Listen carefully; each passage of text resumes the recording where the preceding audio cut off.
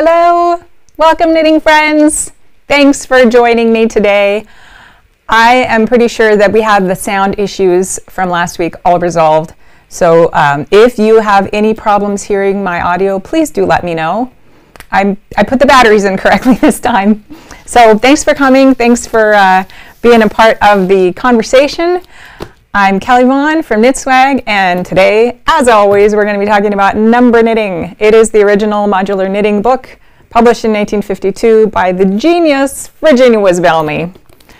And the more I learn about her and her patterns, the more I love her. So we've got lots to talk about today. So one of the people that's helping me the most in this kind of like research archival effort, and if you're new here, just so you know, I've been working on this since 2015, I think. I redrew all the charts in the book. I'm knitting all the patterns, and it's been a labor of love for many years now. And a couple of years ago, a friend who's now a friend, a woman reached out to me on Ravelry and introduced herself and said she was an archival researcher and a knitting enthusiast and wanted to help. And that's Karen. Love you. Love Karen. So anyway, Karen is my my friend in my archival research pursuit, and she introduced me to something new this week that I hadn't really considered. And it has to do with the archive.org website. Now, I've been on the archive.org website before, and I've done a cursory search, and I didn't come up with a lot. But what Karen taught me this week is that you can search for like a whole bunch of different information, like where it's hiding. And I thought that would be really, really good for me to know about, for you to know about. And so I want to show you what we found, well, what Karen found, and then what she told me about. Let me bring up that window. There it is. Okay, so this is the archive.org website.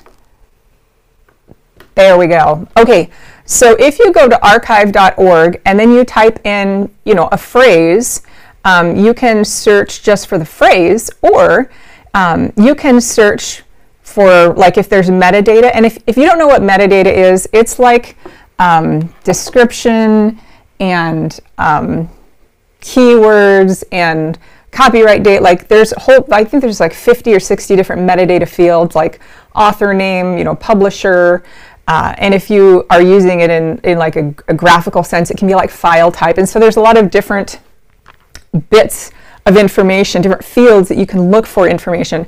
And so Karen's great idea was to search the text contents. And when she did that, because when I searched for Virginia Woods Bellamy, I think I searched metadata, which was dumb. Like I know better than that. I'm in technical publishing for a living. Like, I know how to search metadata and do proper searches, and it escaped me. But anyway, so this is what Karen found, and there's not just one book. I mean, Virginia is listed in here dozens of times. She's listed in here for her poetry. She's listed in here for her patent. She's listed in here for her copyright registration cards. She's listed as like a who's who in America for her poetry. And she's also, this is really interesting, she's listed in probably a half a dozen other knitting books. And I knew that she had been listed in Principles of Knitting and in Domino Knitting, but I didn't know that she was also listed in Modular Knits. I didn't know that she was listed in Machine and Hand Knitting Pattern Design. That was a 1990 book. I didn't know that she was mentioned in those, and I thought, wow, that's really great. That is spectacular. And so what's so cool about this archive.org website is it's kind of like a library, in that you can go in, you can zoom in a bit, you can see like what's there, like what does she have to say about Virginia. She says, in the USA, there's a curious case of Virginia Woods Bellamy, who in 1952 patented a method of dealing with bias, knitting, and garter stitch as her very own invention. Yes, that's awesome. So what's different about this, as far as like, somebody went through the whole process of scanning this book, which is great. But like for books that are not in the public domain, you can't download it. You can't download a PDF of this. But what you can do is like check it out for a while, and then you have to, I guess, you know, I don't know exactly how it works. I haven't tried to check one out. But you can search through all these old archival documents and find references to all kinds of awesome material, and really go down a rabbit hole of a treasure trove of information. And that's what we did this week. And so I forget which one it was on here. It was there was one, the Pathfinder, that I thought was really interesting. So Pathfinder, here it is. It's in 1949 to 1906, and I actually already brought that up in a separate window, and I downloaded a PDF, and I could do that because it is in the public domain. And I don't know how they determined that. Like, somebody at some point determined that and made this PDF available for download, which is awesome. And so Pathfinder was a news magazine from, I don't know when the publishing range was, but it was a news magazine. And Virginia mentions this magazine in her introduction. And so if you have a copy of Number Knitting, I hope you do, you should. Like, not many people have a hard copy, but if you get yourself the digital version that's in my Etsy shop and my Knit Swag shop. And also I have a whole video where I just read the introduction. And it's a little dry because I didn't have a nice camera set up and I was very nervous. But regardless, I have a whole video of me reading the introduction, and I encourage you to go watch that video. And so what's so cool about that is in the introduction of her book here, she goes through the whole story of how she came up with the method and who she taught with. She taught at the Brickstore Museum, and she taught a correspondence course, and there's a timeline. And she specifically mentions the places, the magazines in which she had information published about her, either patterns like McCall's Needlework, or several other magazines like Craft Horizons, Christian Science Monitor, New England Homesteader, Handweaver and Craftsman, and the Pathfinder. And so I haven't checked the archive.org website to see if all of those are on there, but I know at least some of them are on there, and that's pretty cool. I was kind of struck by this name, Louise Jarecka, in the Handweaver and Craftsman, and I do know that one is in there, and I thought, that article, because I got it, and it looked like, it felt really familiar, like really, really familiar. And then I noticed, let's see, this. So I don't think I have included this. I should. I hadn't included this in the digital version of Number Knitting. So I have the front cover and I have the back cover, and these books are awesome, very entertaining, some of them. But anyway, so I did not include the front and back of the flap part, I guess that's what it's called, of the dust jacket. So in here, the woman, Louise Jarecka, who wrote that article in Handweaver and Craftsman, this is like an excerpt from that. And I thought, well, that's pretty awesome. And if you're curious, here is the other front dust jacket. And there's our beloved Virginia. I think that this dust jacket that I have, this is the most pristine version that I've ever seen anywhere from all the books I've seen online. Like, a lot of these books don't even have the dust jacket, but mine is like the best, which I'm so lucky. I'm so lucky that I got it when I did. I love this book. Okay, so if you go to the archive.org website, you can do all kinds of interesting research. And I think what I'm going to do is I'm going to go and download all those articles from the different magazines that Virginia mentioned, and just like add them to my growing collection of all things Virginia, because I'm a fangirl. So that was really fun. Thanks, Karen, for for pointing that out to me. That was great, because I do a lot of research for my regular job, but it's like for owner's manuals and like, you know, how to install your bilge pump and, you know, just like mechanical documents, but it's not like, and, you know, stuff that was preferably published in the last 12 months. And so I'm still kind of getting my feet wet and like getting my brain wrapped around, like, if I want to find documents that were like from 100 years ago, like what's the best way to do that? So thank you, Karen, for helping me out with that. I am learning. Okay, so another fun thing that I noticed in this this introduction in that Pathfinder article, she mentions in that Pathfinder article that one of her, Virginia mentions, her daughter's teacher had used some of her mom's knitting patterns to clothe her children. So the teacher clothed her children using Virginia's patterns. And I've kind of always been under the assumption that the patterns that the teacher used were from the 30s. And they were the Puff Bunny wardrobe.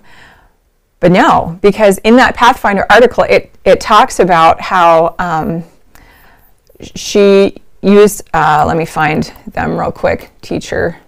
Here we go. Next, her daughter's, this is an author writing about Virginia. Next, her daughter's high school English teacher asked her about her knitting. The teacher had dressed her children from Mrs. Bellamy's number knitting designs, the first of which appeared in a needlework magazine in 1944.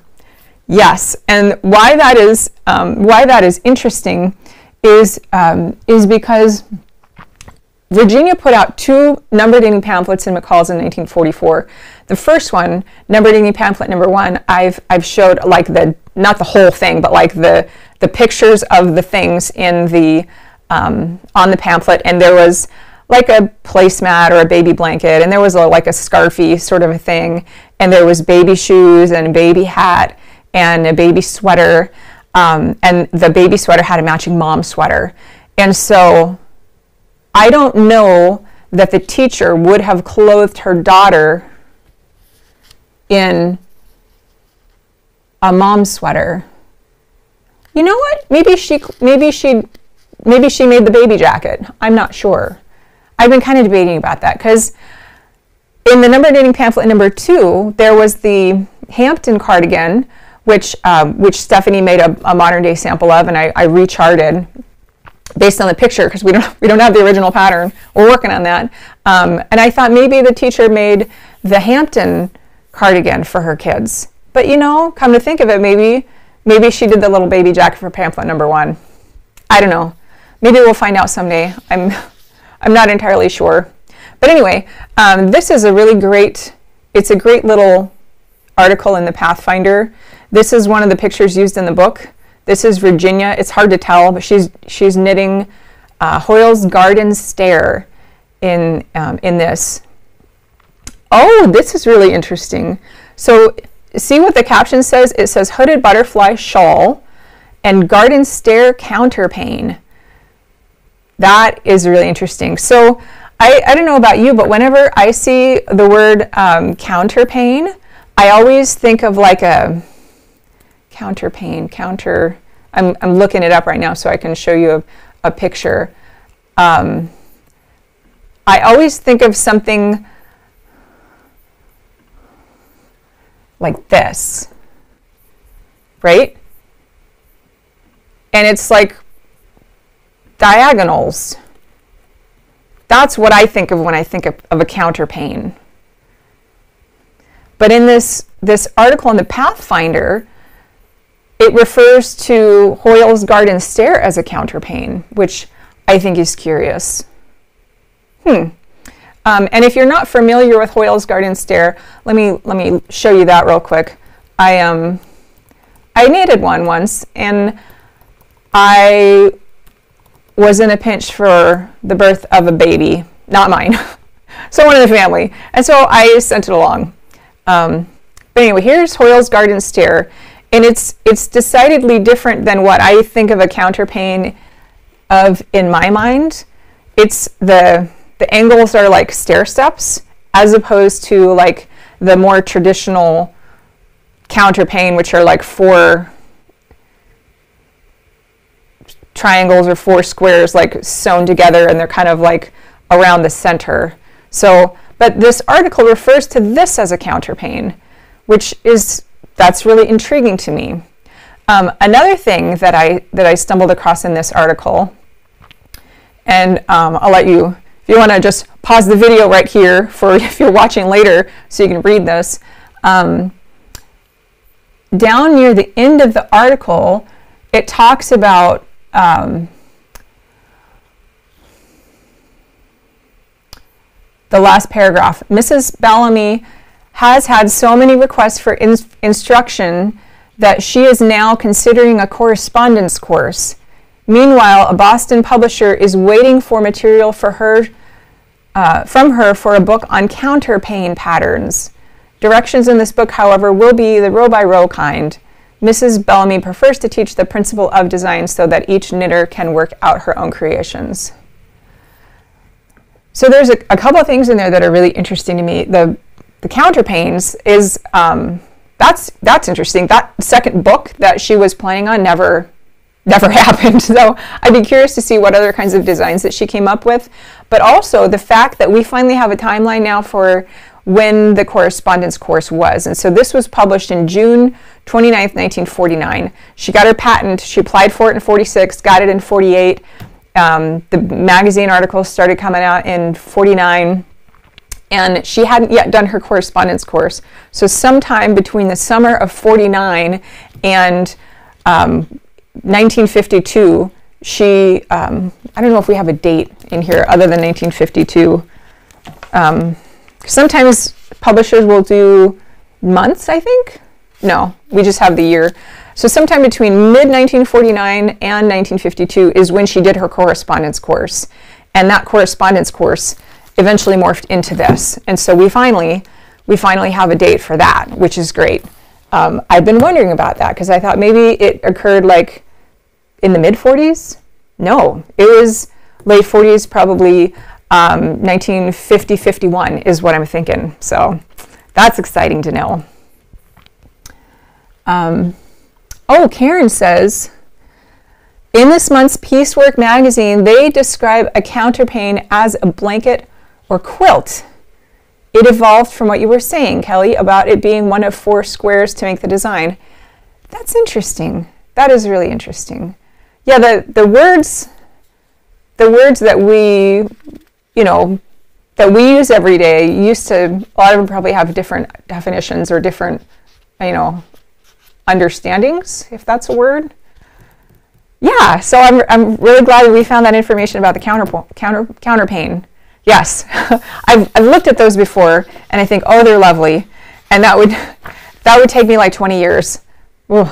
I had a local yarn shop years ago that I would visit every weekend, and the woman who ran it was an institution in town. She was amazing, and she told me that one time someone had his wife had passed away, and for decades she'd been working on a counterpane on like 0000 needles, lace weight cotton, and she hadn't finished it yet.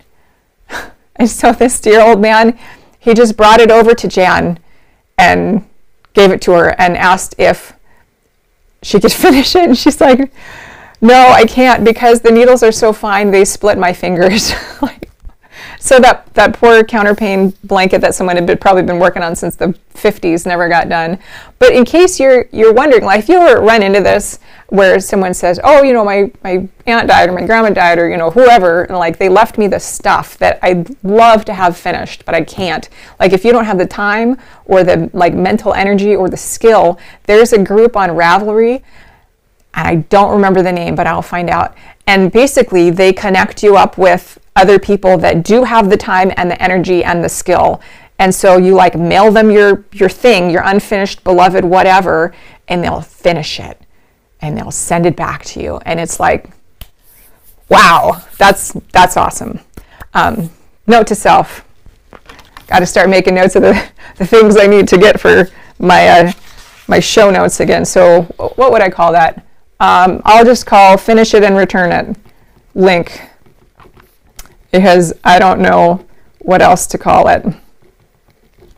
Okay, The only time I would be a little hesitant to do that if it was like total garbage yarn and it originally had bad craftsmanship. Then it'd be like, well, I can't match the yarn and it can't match the crappy craftsmanship. So like, I don't know, maybe it'd be more delicate if someone came to me with like puppy dog eyes asking for help with their project from their beloved family member that passed, probably. Oh, Stephanie says the group is called Loose Ends. Ooh, all right, I'm gonna add that. I'm gonna add that to the show notes. That's important. That is a gift to needleworkers around the world. Okay, it's 6:20.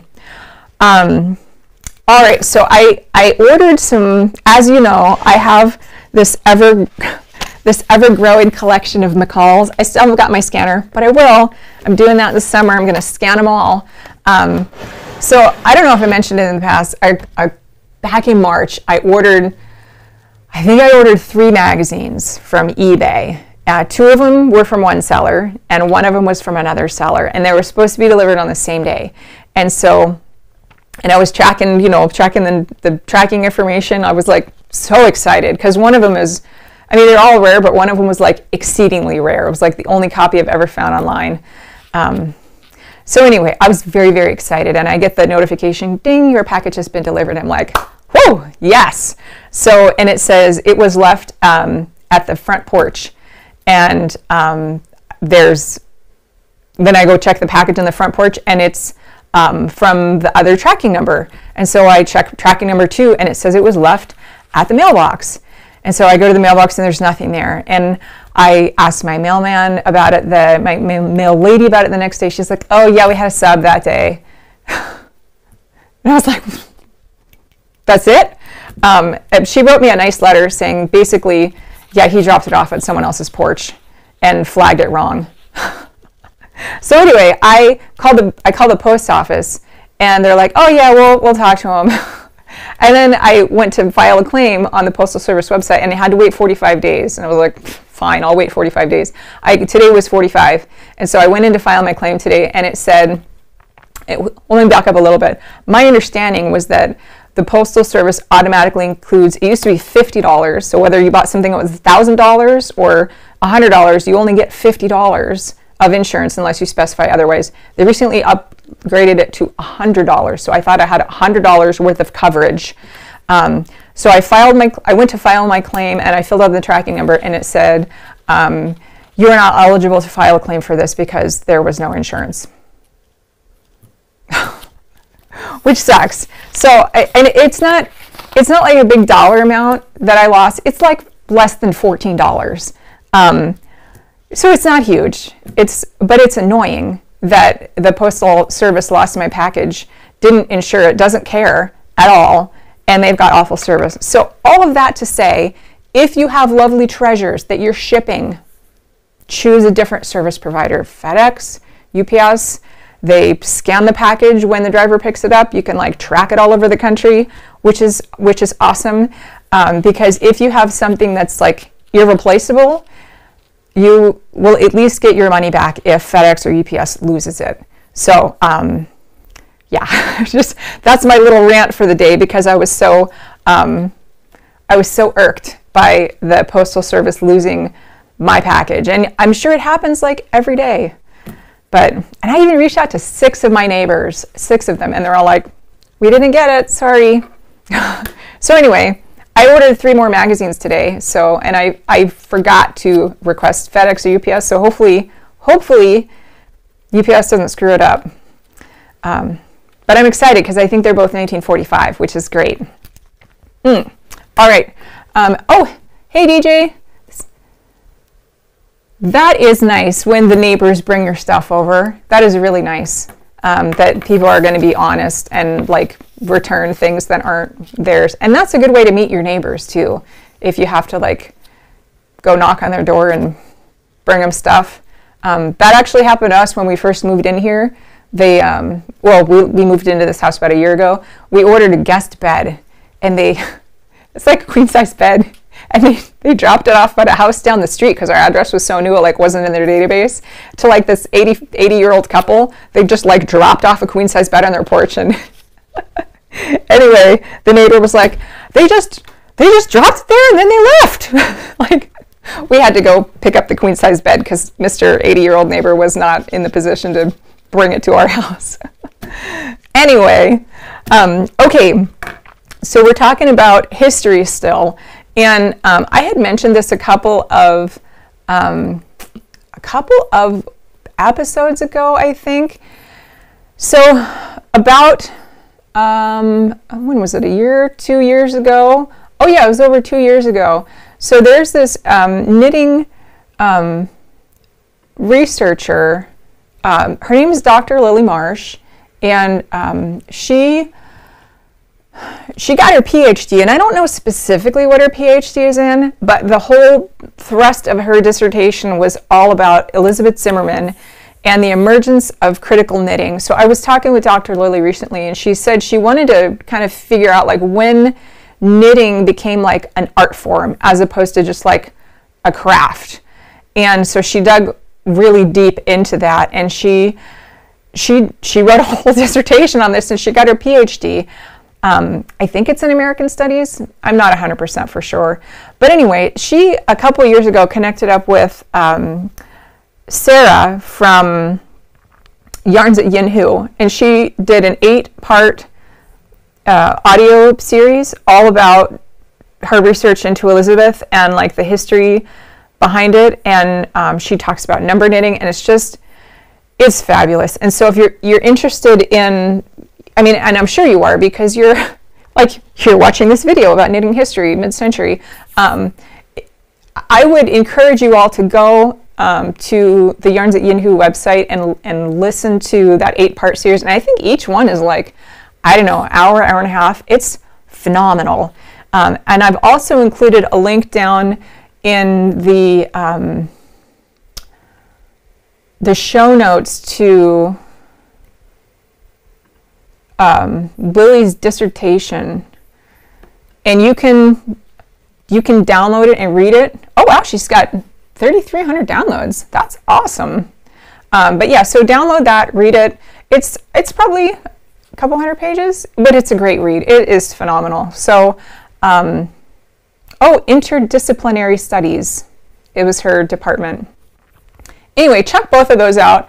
They're really enlightening as far as understanding like the knitting culture of the time. And she does talk a bit about, I think almost for like a whole episode, about number knitting and how both for Virginia and Elizabeth were like very early adopters of the idea that they could publish knitting patterns under their own name and not just be like some anonymous designer. Like I have this book here that is from the same time frame. It's called Big Book of Knitting, and this is from 48. So this is before.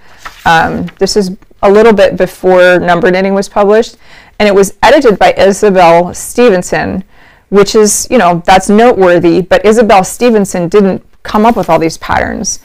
Like anonymous designers came up with these patterns, and they were contracted by yarn manufacturers. And it's great. It's a great book, but it doesn't give any credit to the women who developed these stitches, developed these patterns, wrote the patterns. They're anonymous. They're lost to history. So anyway, if you want, I don't have a link to that in the show notes. I think I just have the name mentioned, but it's Big Book of Knitting. Yeah, and that's a great book. And this is an American book. There's also some from the same kind of time period in my collection. There's Modern Knitting Illustrated, Practical Knitting Illustrated, and I think like Home Knitting Illustrated. And those are all from the UK. But they're the same time period. They have a lot of the like really, really similar patterns. So anyway, if you're looking for vintage books to add to your collection as like a historical resource, this is a good one.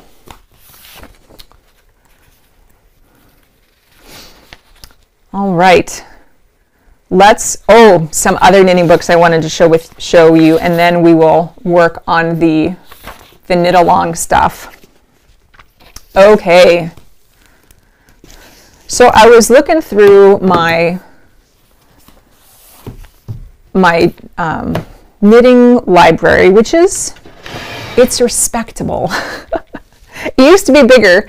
And I think I've shared with you the story of my friend Jackie a few years ago. She decided to downsize and like offload her knitting collection, her knitting book collection, like 95% of it. But she said, you have to take it all for $100. And it like filled up my whole Jeep. So anyway, that was awesome. So I've got a pretty good knitting book collection. But I had a weird request. My mom every year at Christmas time, she's like, okay, what do you want for Christmas? And I'm like, well, rare braid yarn, of course. And she'll say, send me a link. Like, okay, so anyway, so sometimes I get yarn. And then, but last year I sent her a link to a couple of knitting books. And I don't know if you can see this. I don't know if the light shines on it really well. Yeah, it's Russian. So I asked for 2 Russian knitting books for Christmas, and you know what? Mom got them for me. So her reply when I sent her these Etsy listings was something like, "You're so weird." She's not a knitter or a historian. Love you, Mom. Don't worry, she never watches my show either, so she'll never see this. Anyway, so why I thought this one was really cool, this was from 1956, and I showed this to, I don't know if you guys ever watched the show Fiber Chats with Irina Shaw or Shar. She's Russian, and so I showed her this, and she's like, oh yeah, I can read all that, and I'm like, oh, that's amazing. I mean, of course she can, she's Russian, so, but anyway, I bought this because I thought it would be really interesting to just like see how a Russian book from the same time period, you know, roughly, was different than an American book or a British book. And the first thing I noticed was, I mean, obviously I can read absolutely none of this, like not even the title. I can read the page number, it's 9, but they use a lot of charts. And I don't know exactly what the symbols mean. I could probably suss it out if I really wanted to wrap my head around it. I think all of these little straight lines are knits and the little horizontal lines are purls. That's what I'm thinking. That would kind of make sense. Yeah. Or I don't know how it would be worked in the, yeah, so even, odd, even, odd, even. Yeah, that would make sense. The straight ones are knits and the horizontal ones are purls, except if you're working flat. Then I guess the straight ones would be stockinette stitch and the horizontal ones would be garter stitch. So I don't know exactly how it would work in the round, but yeah, so it's got all these really interesting symbols, and I don't know what this fish means, but I just thought it was a really intriguing way of charting. I wonder if this is how the Japanese patterns are, because I've never seen a Japanese like stitch pattern, but I've heard they're really intricate. I imagine it would probably be pretty intimidating. Yeah, but there's also these, I'm guessing these are like twisted stitches, these little X's. Yeah, so this is just, it's fascinating. Love it. And it gets more complicated as you go, because then there's other symbols that just don't make any sense to me. That one looks like a Christmas tree. So I'm not sure. Maybe I'll ask Irina someday, or, you know, see if I can find some like English translations of Russian patterns. I kind of have a lot of other stuff to do, so this is more of a curiosity for me at this point. Okay, so the reason I'm showing you this mid-century Russian knitting book was because of this pattern right here. And so years ago, I made a cute little garter stitch colorwork blanket, and I will, let me find that real quick. And I did it, let's see where it is. Color blanket. pretty sure I could find it. Nope, I can't find it quickly. That's okay. So what I was trying to say is I use this, in English, this is referred to as twin leaf lace. And I thought it was interesting that it was in this Russian knitting book. And it got me thinking, like, this is like a knitting instructional book. It's not just stitch patterns, but like in the front, there's like all the stuff about how to cast on and bind off and all that. And in the back, there's like all these color work chart things, which are lovely. But then there's also this garment construction stuff mixed in. And so this is like a pretty thorough little knitting manual. But the pattern, the version of this that I have came from a Nikki Epstein book. So this Russian one was published in 1952, 56. But this Nikki Epstein book was from, I don't know, maybe like 2010 or so. And if you haven't seen this before, it's been, you know, out for a while, but it's a good book. It's a good reference book. And what's really cool about this book is that, like a lot of the old stitch dictionaries, like the Barbara Walker books, I think they're like all in black and white. At least the one I have is. And this one is in color. And I don't know if the colors are going to come across on the camera, but like every section has different colors. Like the lace is all in pink and the flowers are like, I don't know, purple, and the flora patterns are all green. Like the layout of this book is phenomenal. I love it. But what I thought was interesting is, here you go. Here is the twin leaf lace pattern.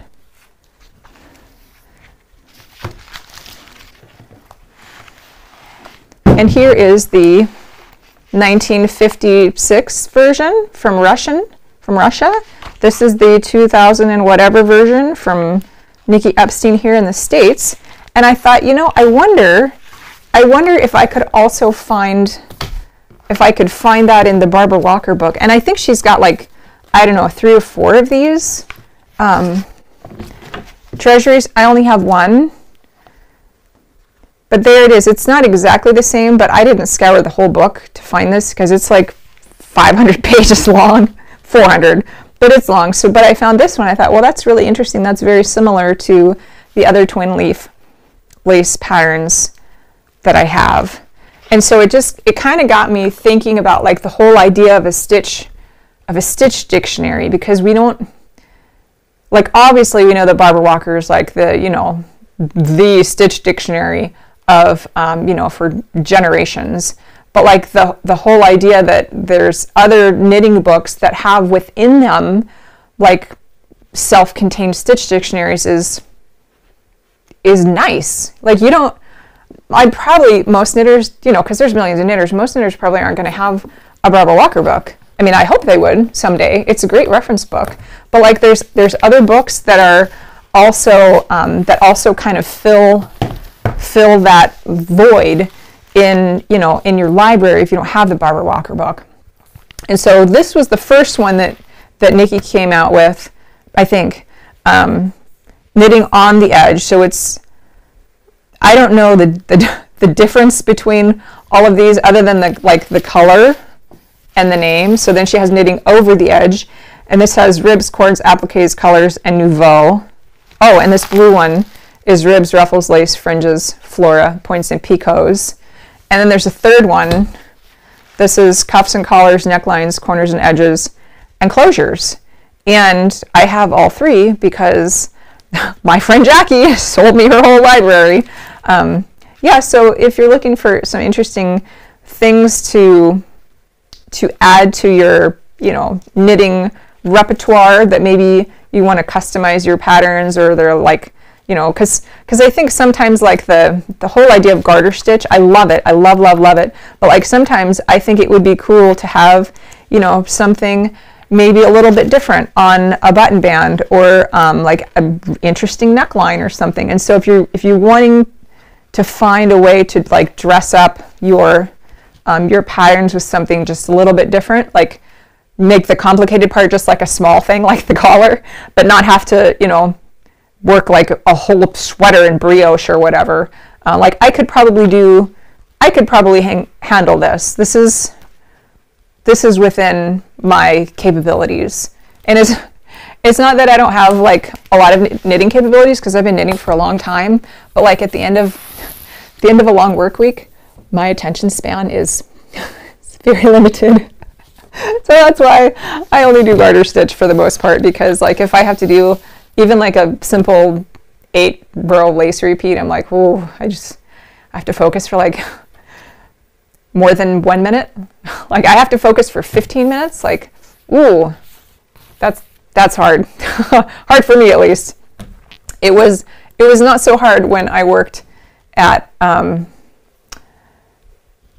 like when I was fresh out of college and I worked at a fast food restaurant and like I made, you know, fries every day.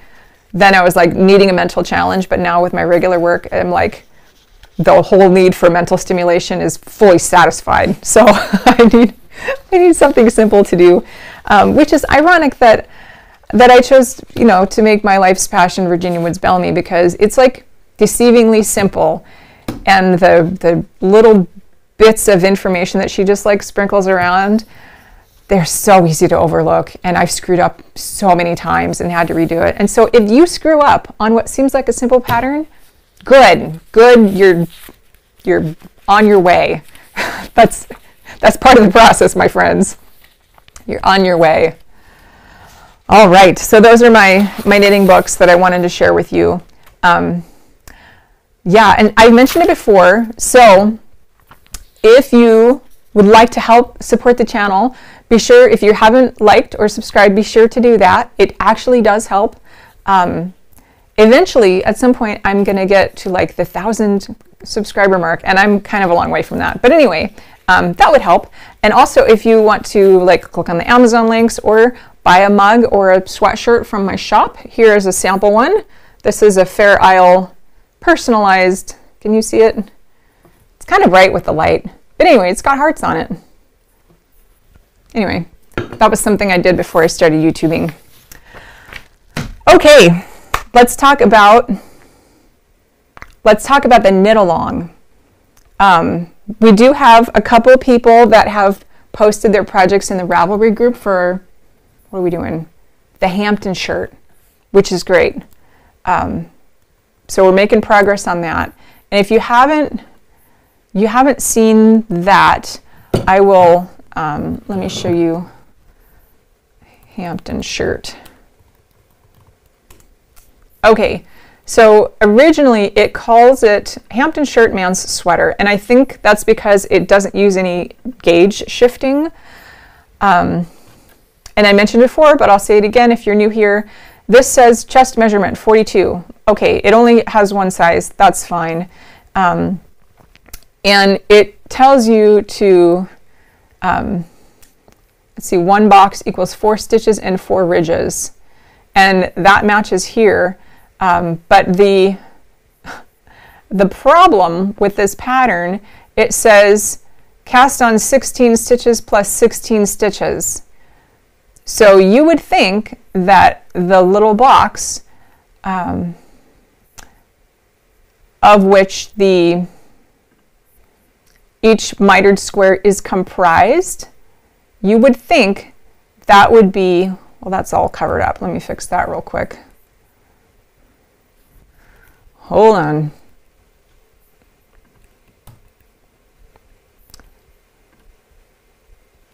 I'm going to make that a red border.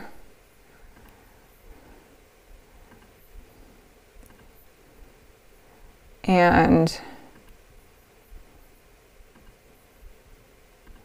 there we go. They do not make this, they do not make this easy to use. Fill color, transparent. It took me like 4 years to find that. Awesome. Okay, tech demo fails once again. So you would think that this little square here would be 4 by 4 because it says the box is 4 stitches, and it says each on 16 plus 16 stitches. But if you actually look at the chart, it's on a 3x3 box. So that would be 12 stitches. And so if you follow this chart, instead of these instructions, it will come out fitting a small woman, which is what I did the first time, and it fits great. But anyway, so this is the sweater. I did make a stitch calculator for it, which there's a link to that down in the description below, where you can plug in your own bust measurement and your own gauge, so you don't have to follow this bust measurement or this gauge. You can plug in your information and it will generate your box number. So once you have your box number, then you will use this chart, and there is a link to this down in the description also. So I have redone this from, I think, what I've initially distributed because I screwed up, which, you know, it happens. So what I did is the first row is actually in the final garment, the second row. So you're going to start here and then work back and forth in like a ski track fashion, and then go up over the shoulders to the back and do the same thing. And then at some point, I guess after you finish, you know, fourth row, you can come down here and do fifth row, but you can also do that later. So anyway, you're going to work in like a ski track fashion up and over the back. And these numbers here on the side, those are the numbers that I use for my gauge for the gauge shifting. So for these bottom two rows, I knit it on a 6, a US 6. For the bust area, I used a size 8. For the shoulders and down toward, you know, most of the back, I used a 7, and then in the low back, I'm using a size 6. And so what that's going to do is it's going to give you some nice, a little bit more room up here in the bust area and taper down in the waist, because that's how I'm shaped and that's how I like my sweaters to fit. I had knitted some sweaters years ago, like when I was in probably my mid-20s, and I followed the instructions, you know, in the knitting books, and they were like all square shaped, and I followed the instructions, and even if they had just a teeny bit of waist shaping, I was like, I put them on, I was like, well, that makes me look like I gained about 20 pounds. That doesn't fit right at all. So I didn't knit sweaters for like 20 years. But then I found Virginia's method, and the combination of the garter stitch with, you know, the mitered angles and the stitches running in different directions, they stretch, and it just, love it. It looks so good. Okay, so that's Hampton Shirt. One other thing I forgot to mention on here is I'm doing a sleeved version for mine. The original vest doesn't have sleeves, but if you look in the let's see if I can find it real quick. Yeah, let's go to the Knit Swag website.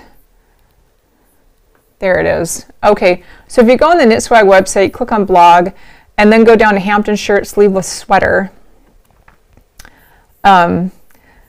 Virginia has this to say about it. The adaptable pattern of the slip-on sweater for a man may be adapted to a child's shirt or a woman's blouse, to an open cardigan, front bordered and with sleeves, or open-necked slip-on, long or short-sleeved.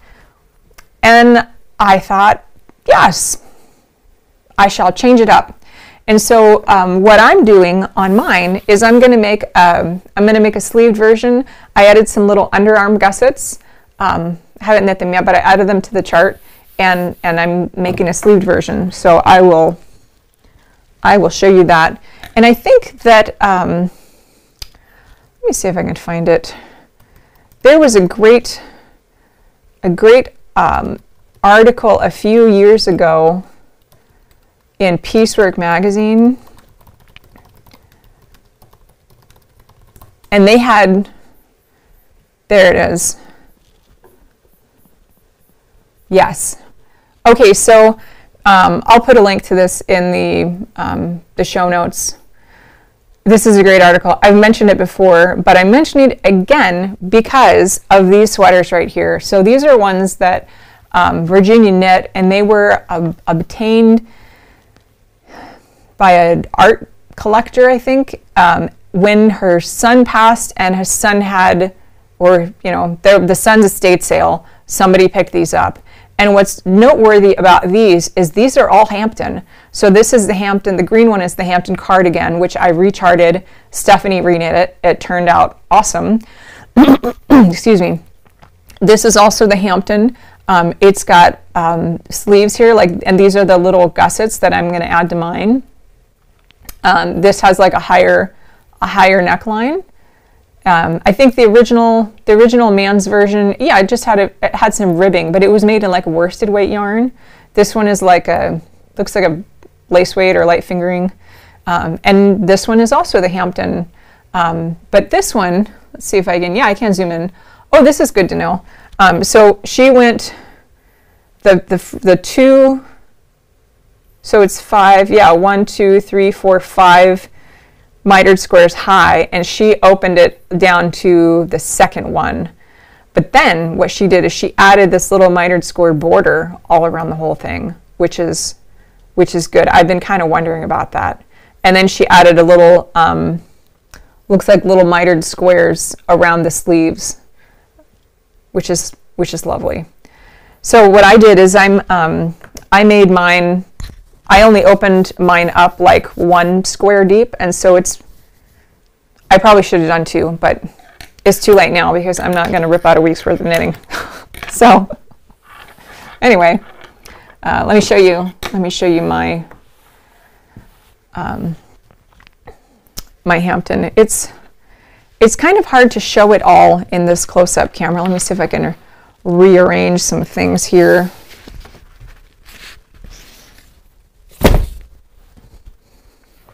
And switch to the bigger camera. Yeah, that's a little bit better.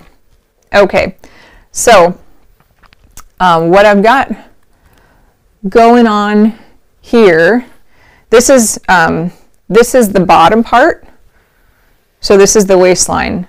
So this would be this is according to the pattern. This is the first row, the second row, the third row, the fourth row, and then come back for the fifth row. And you can see that the fifth row was a little narrower. So this was knit on a 6. These were both knit on 6. And you might be wondering, as I was, like, why is this one so much bigger than this one if it's the same yarn and the same needles? Well, this was square 1, so I probably hadn't settled into my gauge yet because, you know, swatching. But also, this is hand spun yarn, and so parts of it are kind of chunkier than others. Which is, you know, that's fine by me. It's all gonna stretch out and like fit gloriously once I'm done with it. So this is the front waist, and you're going to be working up. I should have done this opening right here. I should have put it all the way down there, but I didn't. So my opening is not going to be as deep. And then when you come up here, you're going to work across like this, and then you start working on row 6. Start working this way. So with row 6, you pick up and cast on, and then for row 7, you pick up and cast on here. So you have to be sure to leave an opening right there. And the same thing with this unit here, and then on this final unit, you pick up from both sides. In the original chart, the front and the back are not.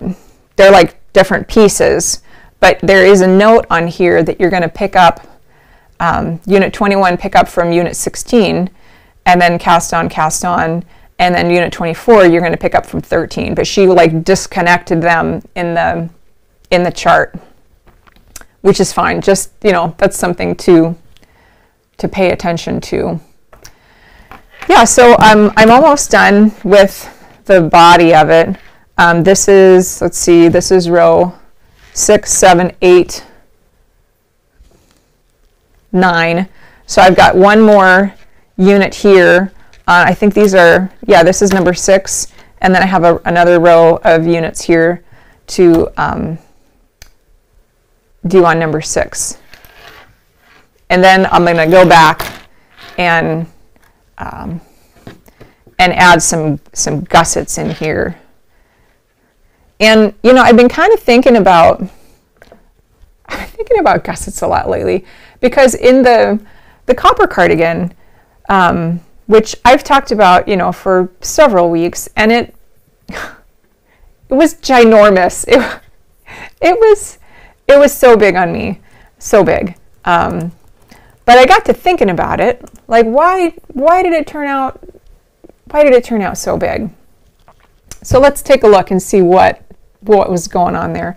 So we've got the copper cardigan here, and this model, she's not a very big person. She's very petite. You can't really see the underarms. I mean, maybe that's a gusset there. I'm not entirely sure, but it fits her pretty well. I don't think that Virginia and Virginia's photographer would have done any like sneaky photo styling to, like, you know, like they do in the mannequins in the mall where they like clip it back and so it always looks really tight around the waist, but then you try it on and it's like, you know, wearing a potato sack. I don't think they would have done that. But anyway, so the chart for this, and this chart is interesting because it's like sideways. And this is, I think, the only chart in the book that's sideways. But what's noteworthy about this chart is these little gusset triangles here. They're dotted. And I don't know if normally the gusset triangles are dotted. You know what, let's check Bodice Blouse and see if they're dotted there. They're not dotted. Okay, there's another one called Evening Blouse, and that one has gussets.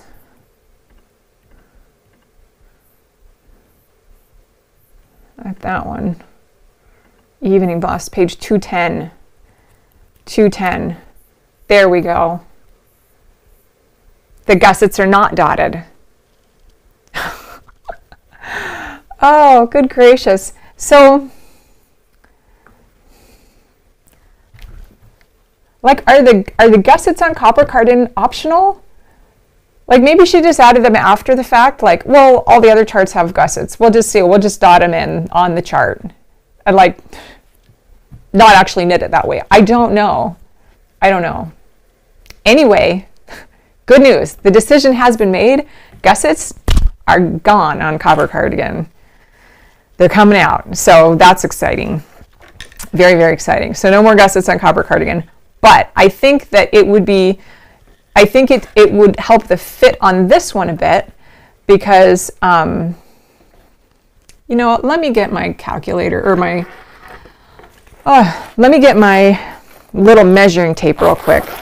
So if you're debating about if you need gussets or not, go and find your favorite sweatshirt or your favorite sweater and measure the armhole. And so I've done that on my favorite sweaters, and I like a 7 to 8 inch deep armhole. If it's 7, if it's like closely more of a slim fitting, like the bigger the sweater is or the hoodie, the thicker the fabric is, like you're going to want a longer armhole. And so if we measure this is a 7 inch deep armhole. It's like 7 1/4, 7 1/2.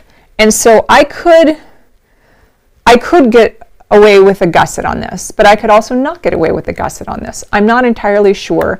So what Virginia did on the copper cardigan was she made her gusset a whole other unit.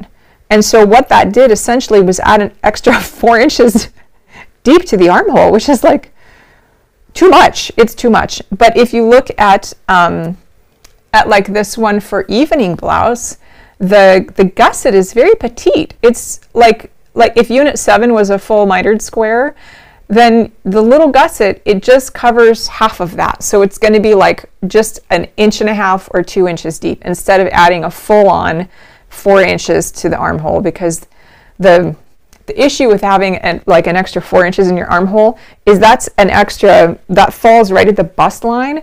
And so essentially what you're doing is adding like, I don't know, at least 4 or maybe like 8 inches extra fabric like around your boobs, which maybe it's comfortable. I think for me, for my body, it looks ridiculous. But so anyway, think about your gussets, think about your the depth of your favorite armhole.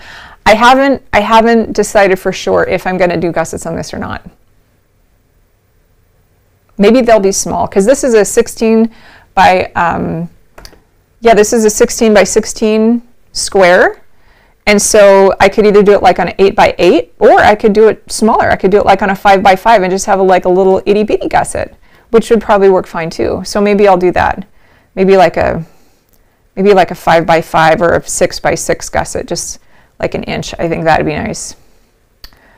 Yeah. Okay, so that's Hampton Shirt. You know, Karen says that Virginia might have added dotted lines to demonstrate an option for her knitters. You know, I thought that's true, but the thing is, she doesn't list it as optional.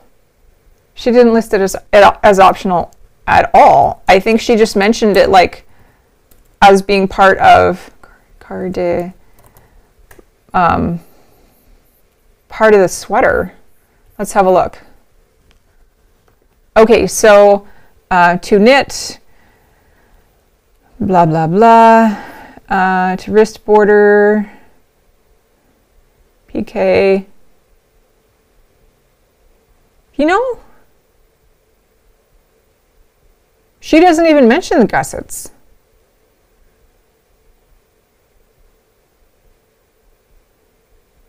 Huh. Oh, hold on. Here it is. Seam together at center rack every other unit row and under arms. Sew gusset units at back into front.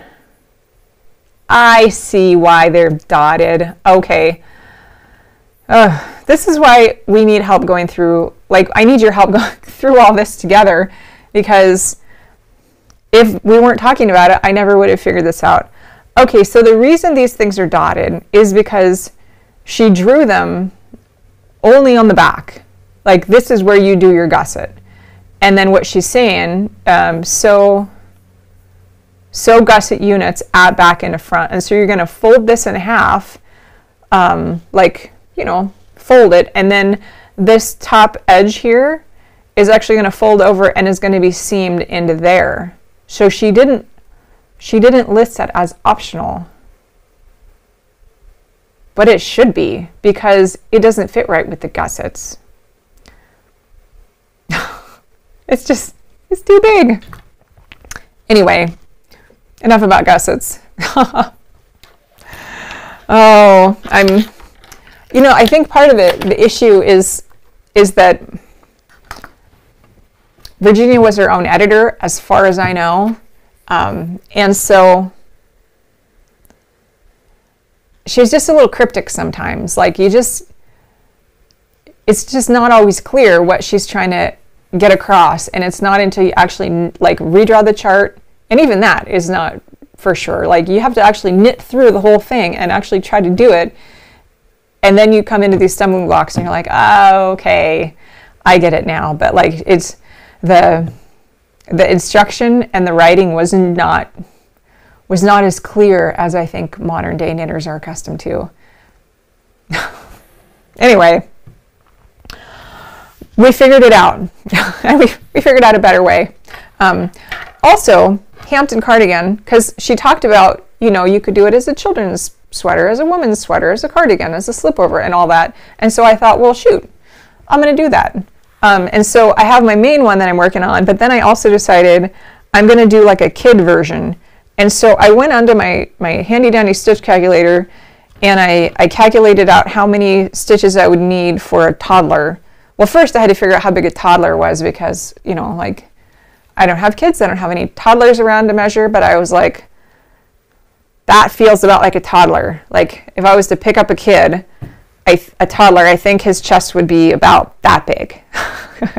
I was like, that seems like about 20 inches. And so that's what I plugged into my stitch calculator for the chest measurement, 20 inches. I cross-checked it, and it says an average toddler, like, I don't know, 2 or 2.5 is like 19.75. And I was like, Okay, yeah, so toddler sweater. So I'm doing the Hampton sweater, but I'm doing a littler version because that's more attainable. So if you're doing the knit along, but you're like, the big one is kind of intimidating, just make a little one. This still counts. Oh, and there's prizes, of course. Yeah, so I did unit 1, and then I'm doing like every other garter ridge a different color. So normally and I mentioned this before, normally when you're doing a mitered square, the inclination is to rotate it this way and pick up this edge. But in this pattern, you don't do that at first. You pick up this edge and work that away. And then on row 2, you work that away and so forth. So anyway, this is the start of the Hampton cardigan for a baby. Well, I guess a toddler. So the reason I wanted to do this is because I was invited to 2 baby showers, and I thought, well, I got a hat, but like just a hat seems like insufficient. I mean, even though I spent like 10 hours on it, if it's just a hat, it seems a little insufficient. So I thought I could maybe whip up a couple of sweaters real quick. So we'll see how that works. I've got a road trip next weekend, I think, if it doesn't rain again. So that'll be like 6 hours of knitting time. So surely over the weekend I could make a sweater. All right, is there anyone besides me who is doing the bodice blouse with cape scarves? Has anyone tackled that yet? And if not, that's okay. It's a little intimidating. Yeah, it's a little intimidating. So let's look at the pattern together. This has, yeah, 2 pages. This is the one that I redrew because the one in the book was very difficult to understand.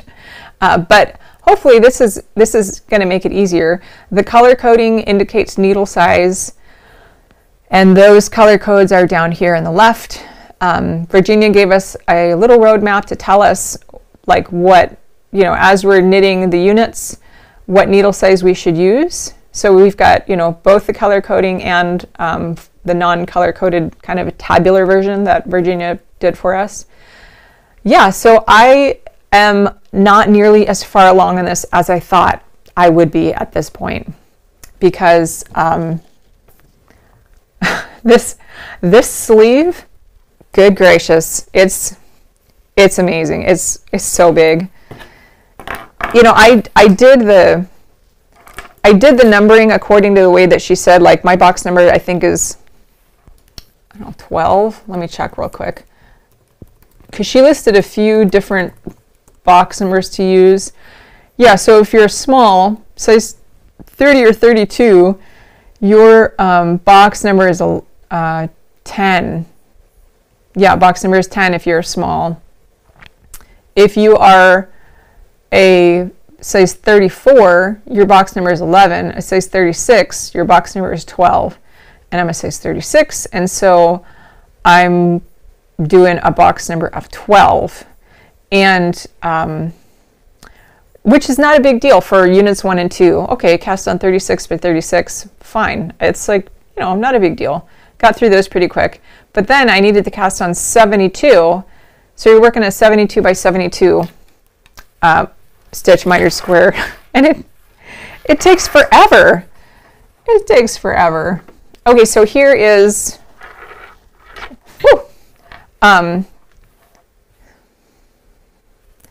this is unit 1, and then unit 2. You know, that went fairly quickly, but then this sleeve like takes up the whole desk. And I think,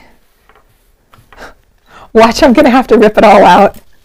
Oh, wouldn't that be something? Where's my tape measure? Did I lose it? There it is. All right. Okay. I'm probably gonna get a very hard-learned lesson again about swatching, but I followed the instructions. I followed the instructions. Good gracious. All right.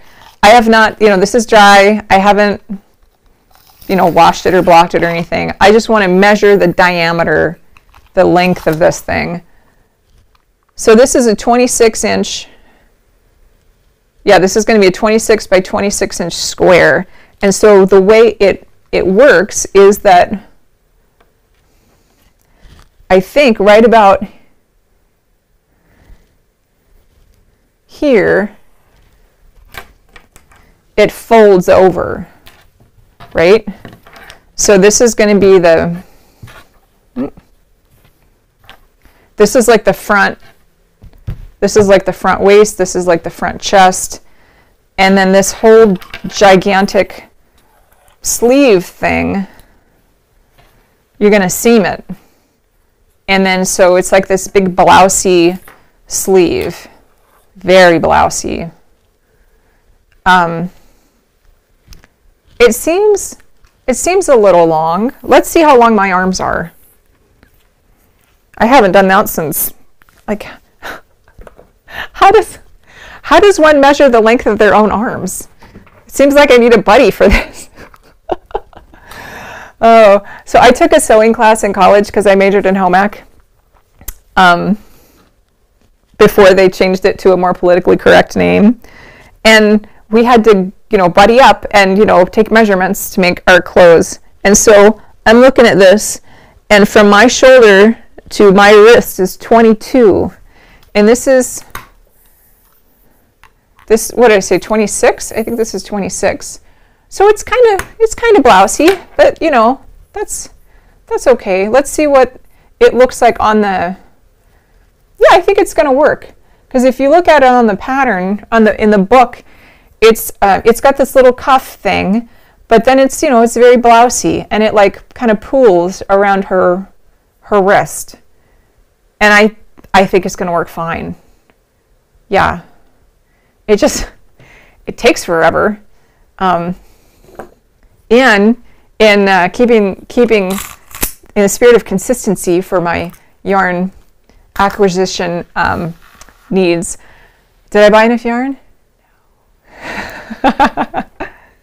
I didn't buy enough. So I bought 3 skeins of this, this blue stuff, and I thought that'll probably be enough. And I've used up a full 2 of them, and I'm not even halfway through the sweater. So I'm thinking just to be on the safe side, I'm just going to buy 5 more because last time when I did copper cardigan, I bought 3, and then I was like, oh, I'm running out of yarn. I'll buy 2 more. That still wasn't enough. I think I ended up buying 7 skeins of yarn for that copper cardigan. And it weighs like 1.5 pounds. So that's going to be warm. But anyway, those were I think 100-gram skeins, and this wool stock is like 50-gram skeins. Maybe I should buy another skein of the light blue too, because for my sweater, the whole under sweater bodice part and the poofy sleeves, it's all this dark blue. But for my cape scarf thing, it's like a lighter blue. And of course, I was like, I'm just going to need 1 of those. Well, I'm pretty sure that's also incorrect. So I'm going to go buy another 6 skeins of yarn, because that's how I roll. Anita says, when you pick up stitches the other way, do all the edges look the same? I think Anita, you were referring to this, and the answer is no. So all of Virginia's patterns, most of her patterns in the book say they're solid color, and so it's like not, it doesn't matter if there's going to be these little pearl blips. But like if I go and I pick these stitches up here from the wrong side, there will indeed be little pearl blips.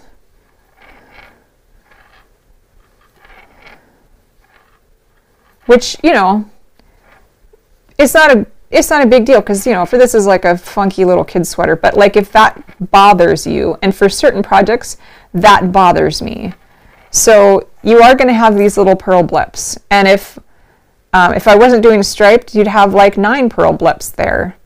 But what you can do, if you don't like the purl blips, and I don't know if I've done a whole video on this yet or not. I figured out a way. Let me get Mr. Yellow out of here. He's in the way. There we go. So I figured out a way to avoid that. So you stretch your yarn across the square and then roughly double it. And then you start there. And then you pick up from the front side. So you pick up 1 stitch with your tail and then 1 stitch with this stranded portion. And then 1 stitch with the tail and 1 stitch with the stranded portion. And it gets it fairly close to using up all of this stranded portion. And sometimes, you know, I have to kind of finesse it a little bit to make it work. But, you know, it's close. And so I've got all my stitches picked up from the front side. And there's no purl blips, which is nice. Now, it does look a little bit different on the back side because you've got this this stranding right there, like every other row is stranded. But like if it's the back side, like who cares? But I like this because it gives it a degree of flexibility and like stretchiness that Virginia's method in the book doesn't offer as much. And so what she has you do is she will have you when you need to pick up, like if you need to start here, if you need to start at another point other than right here in this corner, what she'll have you do is just like stretch the yarn over and then do like a weaving in. See if I can do it. There we go. And so if you're familiar with the idea of weaving over and weaving under, I think it's pretty common in Farrell. So you just like trap it in there and then leave it behind this time and do a knit stitch, and then you're gonna bring it over and you're gonna do a knit stitch, and so it traps it. But I find that it doesn't have the same degree of flexibility because it's ultimately you got this length of yarn there, and I suppose you could just like have a little extra in there and like stretch it out and it'll kind of like, it won't be as tight, but you could do it either way. Either, you know, my method where you know, 1 stitch from your regular yarn and 1 stitch from the floated yarn, or Virginia's method where you just trap the whole thing. It's totally up to you. You're welcome. Okay, Karen wants to know if I draped that sleeve over my body. You know, I should. That's a good idea. No, I haven't. Oh. Gosh, I'm learning so much. I should swatch. I should try on my garments. Oh dear, I should buy enough yarn. Someday I'm going to be like really good at all this stuff. I won't make such dumb mistakes. Okay, how does this thing work? Okay, oh, this is the left side. Jeez. All right, so it's going to go about here, and then can you see this? Yeah, it's kind of long. It's kind of long. Oh.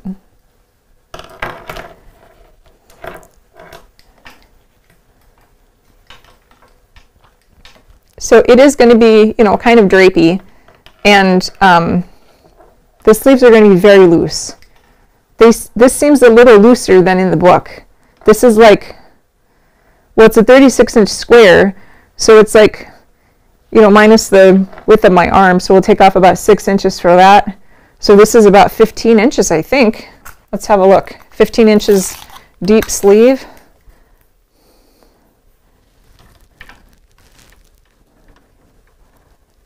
Well, that's centimeters. Yeah, maybe 14. That's 14. Let's see how the picture in the book looked. It's pretty blousey. I mean, maybe not quite as blousey as mine. I don't know.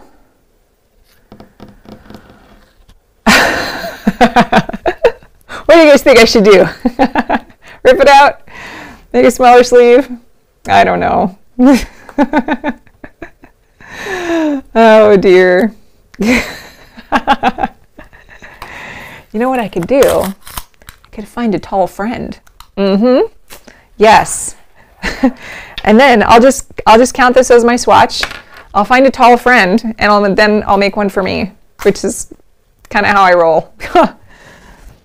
All right. I need to ask to see the vest again. Anita, there's another podcast called Not Quite Enough Yarn. She has your kind of yarn problem, except that she knits a lot of stripes. I do have a problem, don't I? So I'm never going to run out of this yarn, which is great because I spun it myself, and I have pounds and pounds and pounds of this roving. Well, yeah, I have at least a couple pounds of this roving, and so I won't run out. I could probably make 5 sweaters and not run out. Okay, so Anita wanted to see the vest. There we go. This is the vest. I should have made mine down here, but I didn't. So it's going to be like, mine is going to come, oh, sorry. I don't mean to touch the pop filter. Was it all staticky there for a minute? The patience of Job. Oh, you know, fortunately for me, I don't have the friends that Job had, because if I remember correctly, his friends sat around and like were miserable with him and told him horrible things. But maybe I need to reread the story. Maybe they were nice. I forget. It's been a while since I read Job. Job was great. Job was great. He did have the patience of Job. He had great patience, but I don't know if his friends did.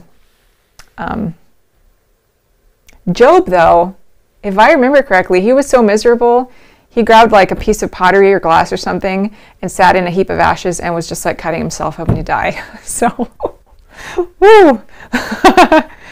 But then he was redeemed, so it all worked out for Job.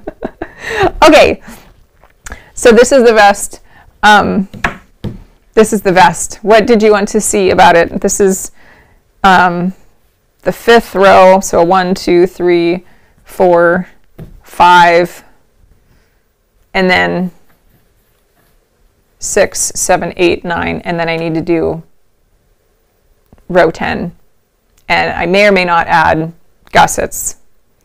That is to be determined. I think what I need to do is go and measure my favorite sweater, because this is going to be kind of a close-fitting sweater. So I'm a 36, and so this is going to have a little bit of a negative ease because I think that looks good, or maybe a lot of negative ease. So if I was 36, so normally I guess it would be like an 18-inch. That would be, yeah, I think I'm going to add gussets. Yeah. So if half of 36 is 18, this is how big it would be for half of a sweater laying flat. And interestingly, so this is like 13.5 inches across, but this is on size 8s, I think. And here down in the bottom where I use the smaller needles, it's only a 1/2 inch smaller. But this is more loose. And it will open up some because of this neckline. Yeah. Anyway, I'm going to add gussets. Karen has a question. I have a Hampton vest question. I plugged my number into your QR code and the gauge is telling me 3 stitches to the inch. Do I just grab a knitting needle and go?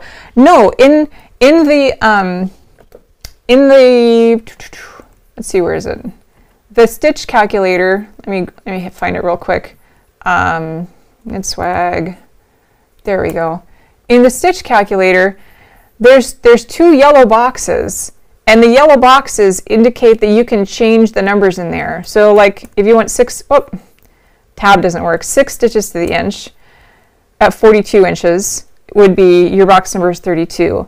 But like if your bust is 36 and you have 6 stitches to the inch, your box number is 27. But like if you want 4 stitches to the inch, you can change the gauge. Both of the yellow boxes are changeable. Does that help? Oh. As far as if you just grab a knitting needle and go for it, that's what I do. which is maybe why my latest sweater is going to have like 10 inches of negative ease, but it's going to look hot. Oh man.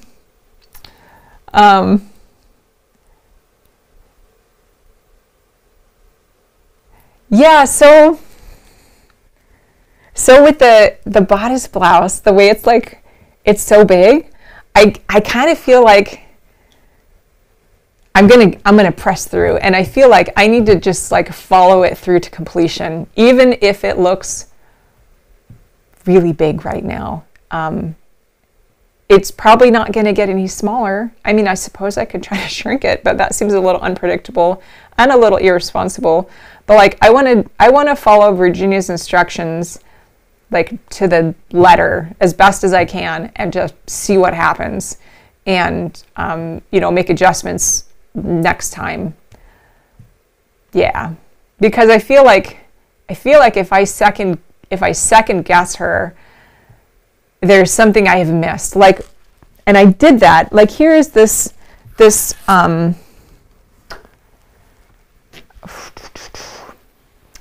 what is this called? Tropical leaf car throw, which we just finished a while ago, and some folks are still working on it, and that is okay. Let's see, that one. Okay, so here we go. So this is the tropical leaf car throw. This is the cast on edge, and it's all folded up right now, so you can't see the whole thing. It's big. Originally, Virginia said this is unit 1 and this is unit 2, and like this other chevron, because this is a chevron, is unit 3, and then you come back later and like fill in these triangles right here. But did I do that? No. I was like, well, I don't want to fill in the triangles later. I want to do them now. And so what I did is I worked intarsia. Intarsia, yeah, where you cross the yarns. That's what I did here. And so I knit this purple and this pink like at the same time. And after I did it, and I got further up in the blanket, I was like, okay, I get it. I get it now, why she wanted you to knit these separately. Yeah, it made more sense to me later, and I kind of wish I just followed her instructions, but I didn't, you know, because I'm stubborn. And I think I know better. Of course I don't, but anyway, so that's why I'm going to just like push through on this bodice blouse, even though it's probably going to take like 3 times as much yarn as I anticipated, and it may or may not fit. That's okay. This whole thing is a grand experiment. So I'm so glad, Mishi B, that you like the stitch calculator. I like it too. That one was a pretty easy one. The diamond design sweater for women, which there's also a stitch calculator for that one. Whew, that one was a lot more difficult. The Hampton shirt is just, you know, stitches that you have to calculate, and there's no bias calculating, but the diamond design sweater, the whole thing was on the bias, and so it was like, that's a lot harder, which I think that's why Virginia only included one size in the book for diamond design, because it's hard to calculate the number of stitches you need without Excel. All right, so it's almost 7:30. Is there anything else you wanted to see or talk about before we call it a night? I'm gonna get my notes out so I know what I need to do for next week. Oh, there they are. Okay. I am hold on, I'm reading the chat. Yes, Anita, if you keep on the, let me show you something about clockwise versus counterclockwise real quick. It's important. There we go. Okay, so yeah, if you pick up your stitches counterclockwise, there we go, and you just keep working counterclockwise, mitered squares, what you get is the mulberry bush blanket. And let me show you that really quick. Mulberry bush. It is a lot more intuitive. Here we go. So this is mulberry bush. So if you start here and you just, the whole thing is worked counterclockwise, round and round and round. And incidentally, this was, I think, one of the patterns in McCall's Number Knitting pamphlet number 2. It was also in the same pamphlet with the Hampton cardigan. Yeah, so you just knit around and around and around. It's super fun, and I'm honestly surprised that no one else in the modular knitting world has caught onto that, because there's lots of, you know, scrappy blankets, modular knitting blankets, but like all the diagonals go in the same way. And mulberry bush is neat because like the diagonals, they like change throughout the whole blanket, which is super fun. And it's addicting. Yeah, love mulberry bush.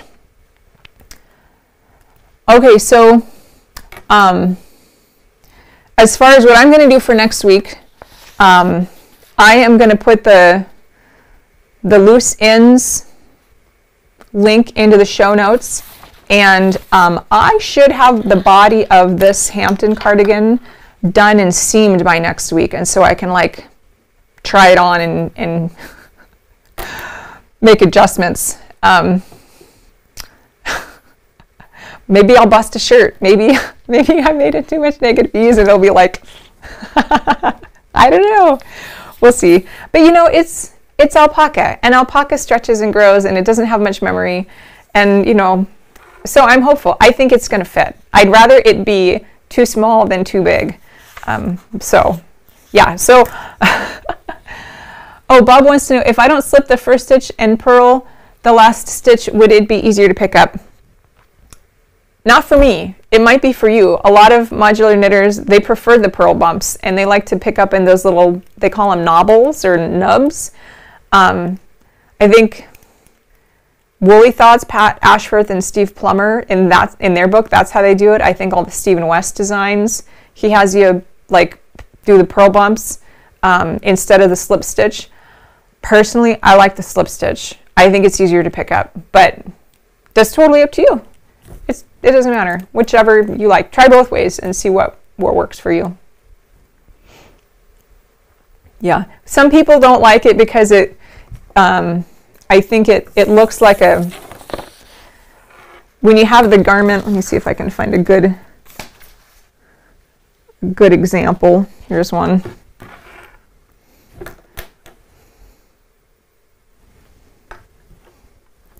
It can look, just, oh, the whole sweater's inside out. Here we go. So if you have the chain stitch edge and you like that chain stitch outline, it makes a nice outline. Some people don't like that because they feel like it looks like a seam. I personally like that, but it's up to you. If you like the chain stitch but you don't like that seam, you could just put that on the back side. And so then it would look like this. You still have all the nice, you know, nice pickups, but it doesn't have that really distinctive chain stitch edge there. So it's whatever you like. Your choice. Alrighty, friends, I think that's it for me today. And once again, I'm happy to report that my voice is getting so strong from chit-chatting with you guys on Sunday nights. Yeah, it's great. I used to get kind of sick if I would talk too much, and then I'd I just get pretty bad throat infections, and my throat muscles are getting so strong now, so thanks for that. All right, I think that's it for me. I will, I'm going to work on my Hampton vest and my bodice blouse. I think I'll have the ginormous sleeve finished next week, and like maybe even the back part, working on the back part, and I'm going to keep plugging away on that little baby Hampton that I started today. So that'll be fun. All right.